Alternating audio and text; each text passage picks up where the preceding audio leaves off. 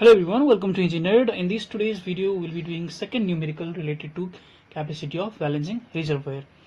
Now, let's see the question. The water demand of a town is 2160 meter cube per day. That's a similar question, right? And the demand is 2160 meter cube per day. The water demand is to be made from the river flowing under gravity to the reservoir. So here is a river and here is a reservoir, right? And the water supplied to the consumers from the reservoir by intermittent system. So here is, let's say, the distribution system to the consumers, right? And here is the transmission line pipe. Now if you see here the system here is the demand part, right? Demand side, and here is the supply side, supply to the reservoir side. Now the water is supplied to the consumers from the reservoir. This is the reservoir by intermittent system. The system is here intermittent, right? Here is the intermittent system. Supplying water from 5 to 7 hours in the morning, 5 to 7 hours, and 16 to 18 hours. So total time here is 2 hours, right? And here is 2 hours. So total time will be our 4 hours, right? 4 hours. So we need to meet this demand in 4 hours, right? So per hour it will be, so in flow to consumers will be this demand will be met in 4 hours. So 2160 divided by 4, right? It will be that meter cube per hour. So it will be 2160 divided by 4. It will be, let's see, 2160 divided by 4. It will be 540, right? 540 meter cube per hour, right? So per day there will be only 4 hours supply to the consumers. So we need to divide by 4. It had been, if it had been 24 hours, it would be divided by 24 hours. But there is only 4 hours. Now in this system supply, this is not given, so we are assuming this part as continuous system, right? The supply part to the reservoir is not given, so we are uniformly dividing this 2160 for 24 hour. So the system is for 24 hour. 2160 divided by 24 meter cube per hour. So it will be 2160 divided by 24. It will be 90 meter cube per hour, similar to previous question, right? So here this part is 540 meter cube per hour and this part is 90 meter cube per hour, right? Now let's see the table. So here is the time period 5 to 7, and here are the time period. Here is the 4 hour only, and here the supply to the reservoir is considered 24 hour, and from the reservoir to the consumers it is only 4 hours, right? Now for the demand part we need to multiply this 540 by the time, right? 540 into time, right? And supply it will be 90 into time.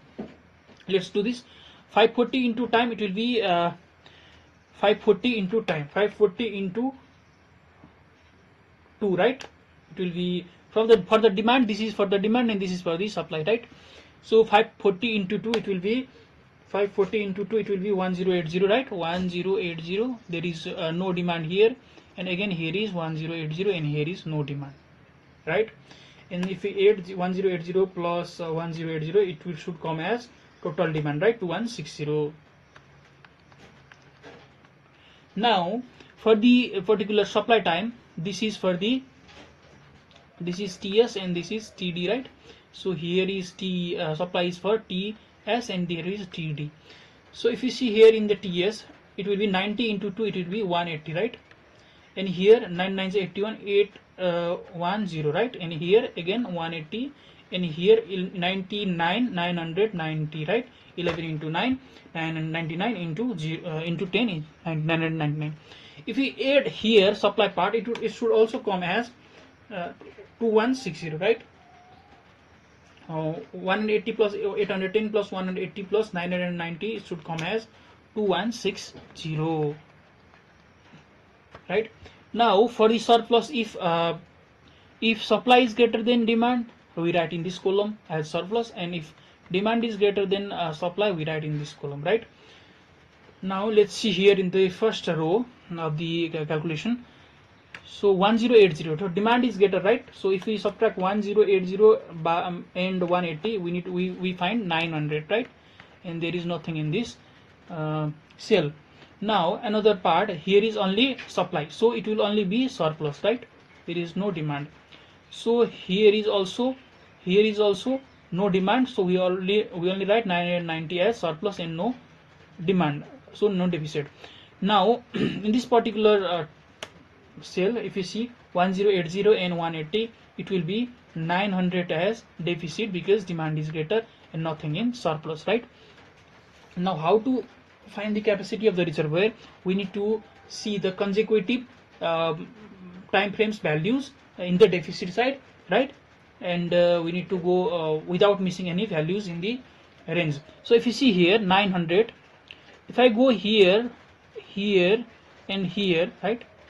So if I only take 900, there is also another maximum value in the deficit, because if I subtract this and add this, there will be more than 900. It will be more than 900, right? So I can't singly take this 900 value only, because there is another value that is more than 900.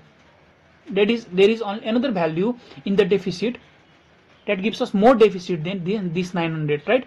So if I subtract this 810, it will be what, 90, right? And again if I add this 900, because this is in the deficit, right, it will be 990, right? So the maximum value I can get, the maximum deficit I can get is if I take these three, right? These three, right? So our answer will be the capacity equals to 900 minus 810 plus 900. It will be 990 meter cube. So this can also be done using the other method. Let's see here. So in the demand part, let's write the values from the previous table. Let's copy this particular table here.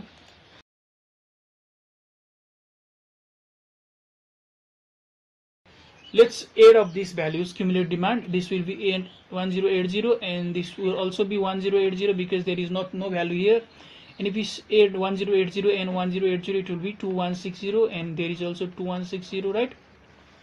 Now if we add the supply part, 180 in the first part, and if we add 180 and 810, it will be 990, right? And again if we add 990 plus 180, then it will be 1170, right?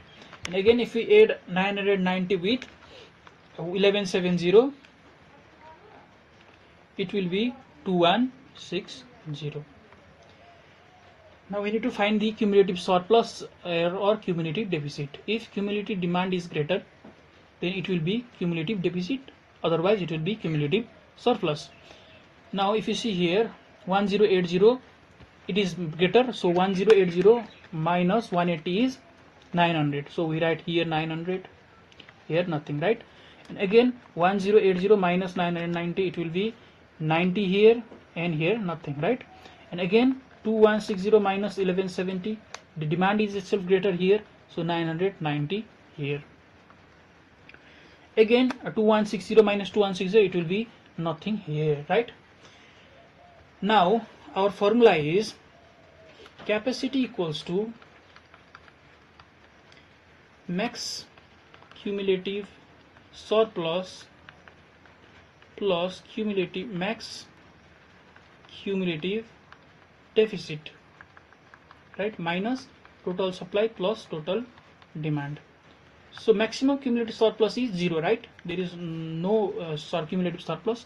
Maximum cumulative deficit is 990. This is maximum value, right? So 990 and minus this TS and TD are both same, right? So we may not also write this in this kinds of numerical where total demand is equal to total supply. So 0 plus 990 is 990 meter cube is our answer. So from the both the processes we get the same answer, right? 990 and 990. 990. Okay, that's all for now. Thank you for watching.